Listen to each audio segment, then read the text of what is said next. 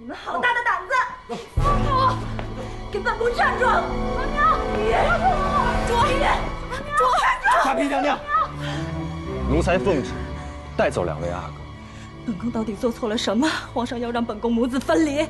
让您母子分离的不是皇上，是您自个儿。您好好保重身子，等龙胎一落地，也要立刻被送去协芳殿。再说了，就算您护得了阿哥们，您护得了真叔吗？真叔即刻就会被送回御史。您呐，好好的毕恭思过吧。主！嘉嫔娘娘，早知今日，何必当初呢？主，太医说您不能大病大怒，龙胎要紧啊！主，要快！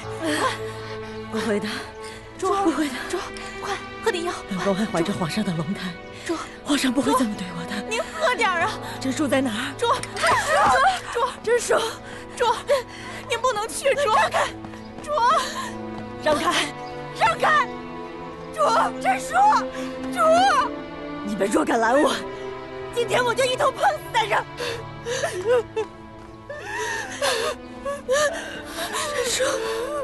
真叔，其实啊，真叔不必急着回去的。这御史新王爷刚晋升王位没多久，就逼得王妃自裁了，已被皇上押解至京问责。如今已经入了京城，很快就会进宫了。你说什么？你母族的消息，你居然自己不知道啊？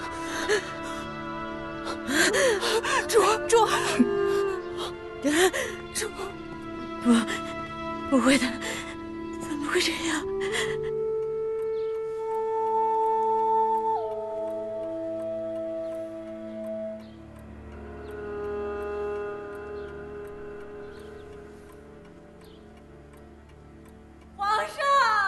皇上，李煜，皇上，奴才在。怎么回事？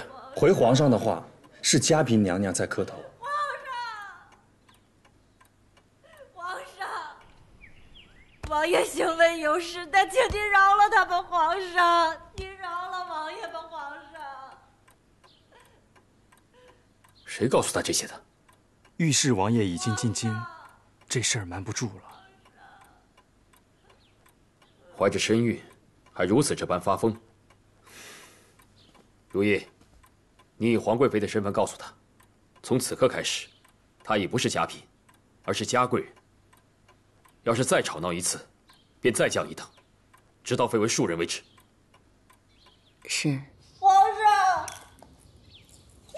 皇上，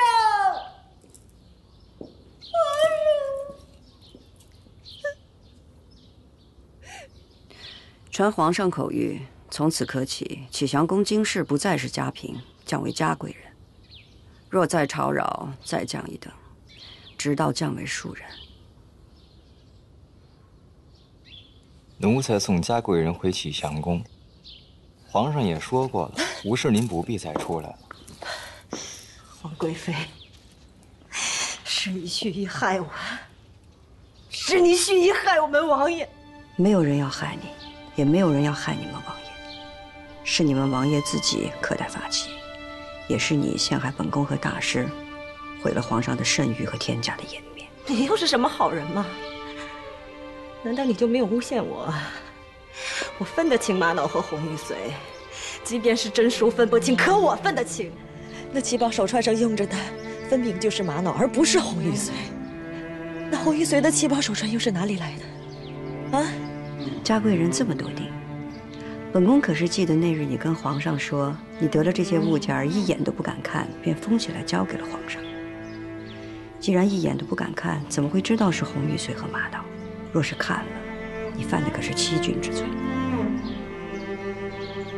还是这串手串根本就是你做的，不看也知道。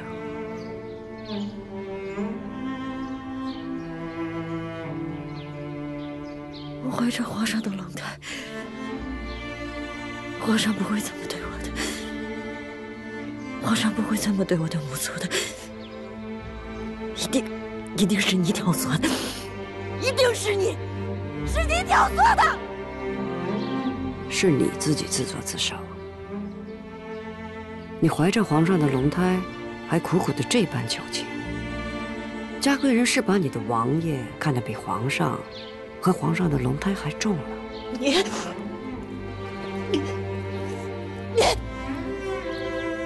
主，嘉贵人要生了，送回启祥宫。来人，快来人！主，你怎么了？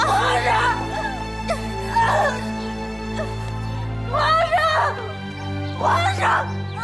主，皇上！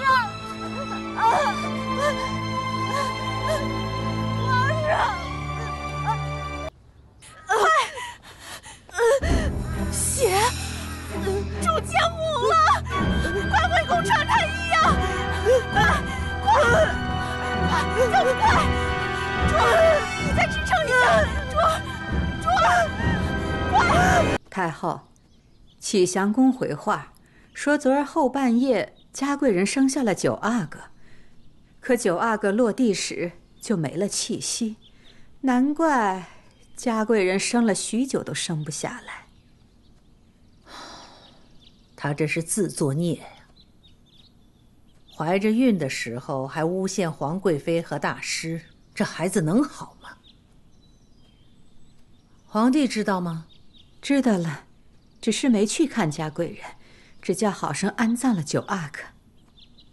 这回这事儿也算是尘埃落定了。九阿哥生下来就没有了气息，朕也不忍再重责御史王爷，罚了他3年恩赏，朕也当面训斥过他。现在发落回御史，让他好好思过。皇上恩威并施，御史王爷定会好好思过的。朕呐，虽然是验赠嘉贵人陷害你之事，可是呢，看着他为了爱子这么的难受，朕也不免觉得可怜。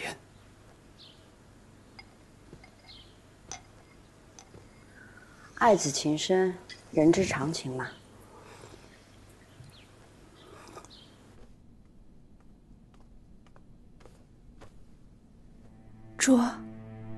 主，您喝口汤吧。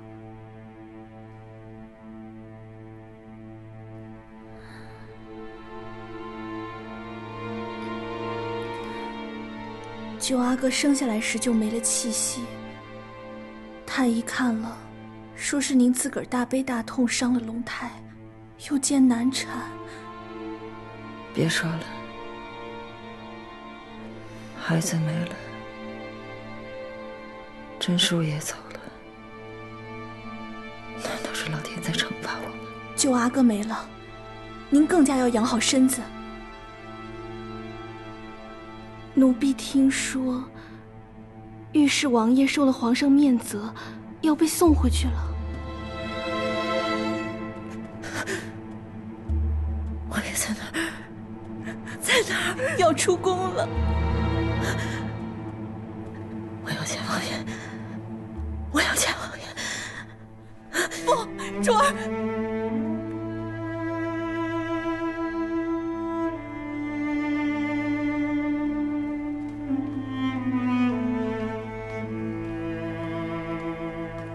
王爷，王爷，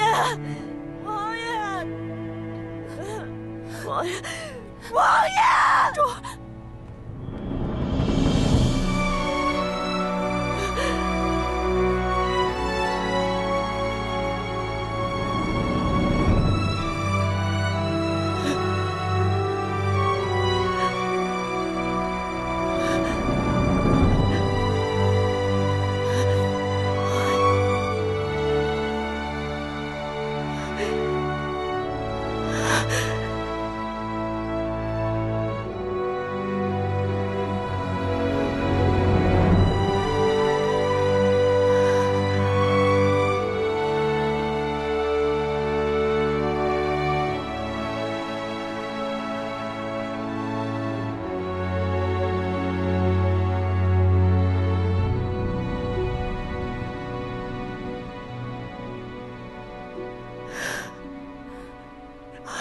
多年了，林心，20多年了。主儿，您刚生产完，您真是不要命了。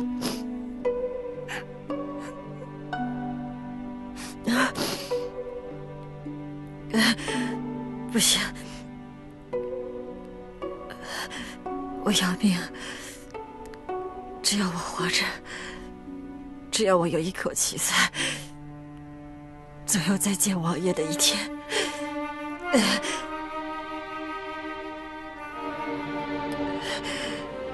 去给9阿哥上柱下，说对不住我可怜的孩子。虽然我们母子其实没有缘分，但愿他能保佑王爷。我们回去吧，主儿。